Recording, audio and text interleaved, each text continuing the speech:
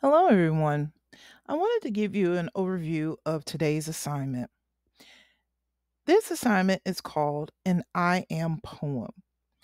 Normally, when you're writing an I am poem, you're writing about yourself.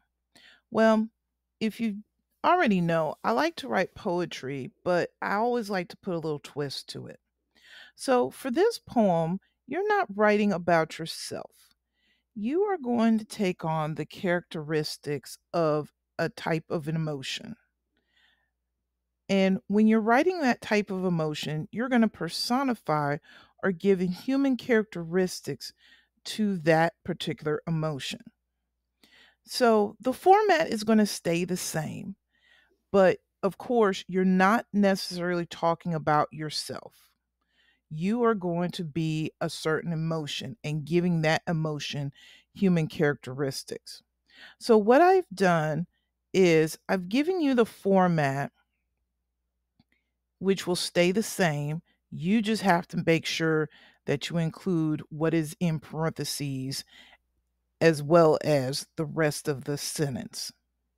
So I provided this as a template and example, but of course, what I encourage you to do is to use your own words and your own choices. Of course, your examples will be different.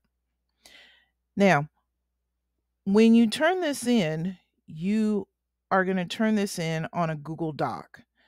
Just remember, you do not have to physically share it back with me because since I've given you the Google Doc, we now share the document.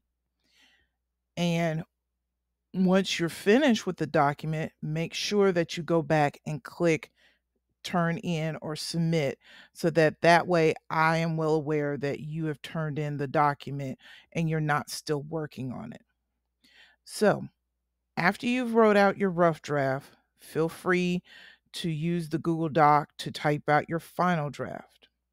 Now, if you would like to change the font, which means the style that you see, because normally the style will be an Arial font or a Times Roman, that's fine for right now.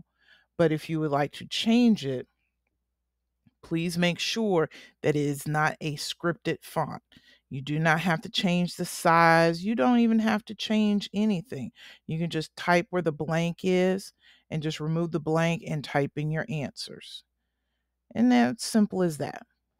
So let me know if you have any questions. You can email me, you can talk to me in class, or you can send a private comment. If I don't reply back to your private comment, within a couple of days, please email me. Follow up with an email because that way I can make sure that I don't miss your particular question. So have fun with this poem and take care.